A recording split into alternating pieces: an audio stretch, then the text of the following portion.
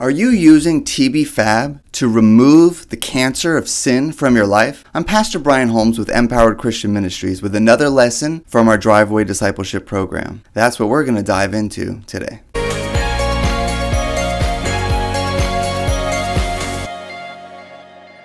Christians need to diligently pursue sanctification, which is the process of God changing us, making us good and holy from the inside out.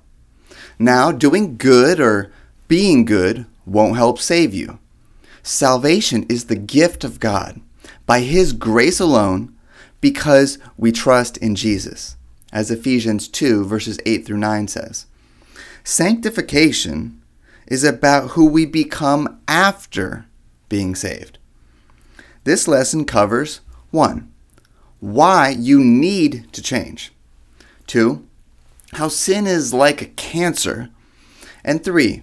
How to use TB-Fab to manage your progress. 1. Why you need to change. It's not enough we just stop committing the big sins and try to do better. God desires us to become like Jesus. 1 John 3 verses 2 through 6 says, "Beloved, we are God's children now, and what we will be has not yet appeared.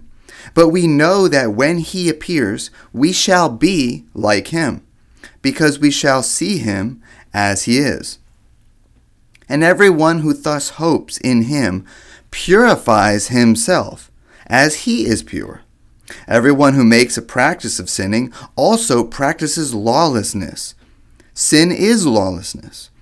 You know that He appeared in order to take away sins, and in Him there is no sin. No one who abides in Him keeps on sinning. No one who keeps on sinning has either seen Him or known Him." The process of sanctification isn't supposed to feel natural. It isn't natural. The old sinful you is supposed to be dead, remember? It died with Christ. Romans 6:6 says, "For we know that our old self was crucified with Him, so that the body, ruled by sin, might be done away with, that we should no longer be slaves to sin." So it isn't going to feel normal. It isn't. Your normal habits and routine way of thinking and feeling and behaving is going to feel at odds with this new way, the way of the Holy Spirit. But He must be in charge now. We must learn to submit to Him. Galatians 5 verse 16 says, "Walk by the Spirit, and you will not gratify the desires of the flesh." Since this new and it requires change, it will not feel comfortable or certain.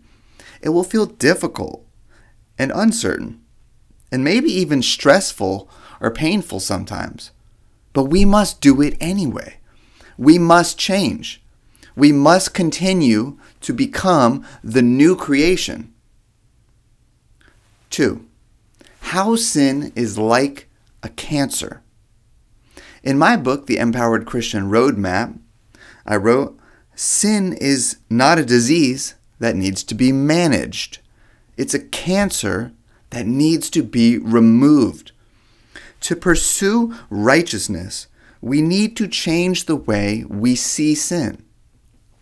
It's not enough to just stop choosing to act on sin by not committing a sinful behavior, as though we're still supposed to be full of the sinful thoughts and desires. We just don't act on them. No. Sin is like a cancer. It will keep growing, keep getting bigger, and trying to replicate itself and spread itself all throughout the rest of our system. We do not want to treat it like a disease we're supposed to manage. Visiting God then weekly like a doctor to unburden our guilt and confess our sins, to ask for forgiveness, and get our sin treatment to heal the sin damage that was caused during the previous week. No, we need to get to the root and destroy it. We need to recognize it for the wickedness that it is. Understand how it contributes towards our separation between us and God, and towards suffering, and towards bondage, and ultimately towards death. We need to then go to where the sinful desire starts, and then come into agreement with the Lord that we don't want any part of it, and ask the Lord to destroy it at its root. In the book, I share a little of my story about how the Lord took me through a process to overcome anger, as well as pornography, lust, and other sins. But you need to make the commitment today to destroy every trace of your sin too. 3. How to use TB-Fab to manage your progress. So how do you change and where do you start? I developed an acronym that I think will help. TB-Fab. TB-F-A-B. Think leads to believe, leads to feel, leads to act, leads to be. Who we are is what we repeatedly do. And what we do begins with our thoughts. Our thoughts initiate and drive the rest of the chain via a cause and effect. So if we don't believe in the thought or embrace it, it usually won't drive our emotions. We're also usually emotionally engaged before we act. For example, you won't feel depression unless you first think about depressing things and then believe on them to be true or worth focusing on. You won't be an angry person if you don't first feel angry and then act angry. You won't act on lust if you don't first allow yourself to think it's okay to think about lustful things that produce lust, and then believe that it's okay to continue to do so, and then let those thoughts stir up your feelings of lust, and so on. Remember, you can stop up the process at any point in the chain. You could think of a lustful thought, and then instead of believing it and allowing it to take root and to entertain it in your mind, cast it away immediately instead. Choose to think about something else, and then allow that to move forward through the chain. Think about something else, something good and pure, something you believe is true and good, something you want to feel and to act on and to become.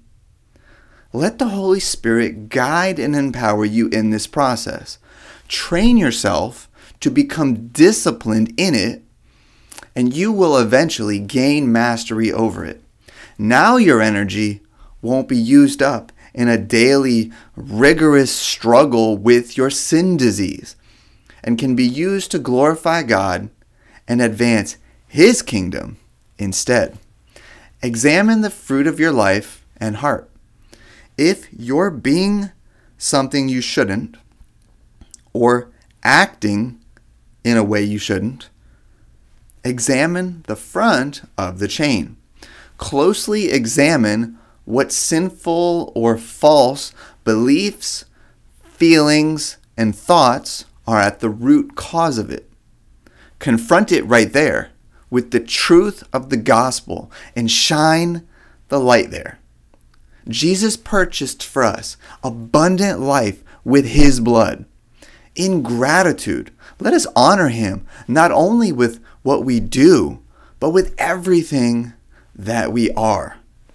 Romans 12 verse 1 says, "In view of God's mercy, offer your bodies as a living sacrifice, holy and pleasing to God.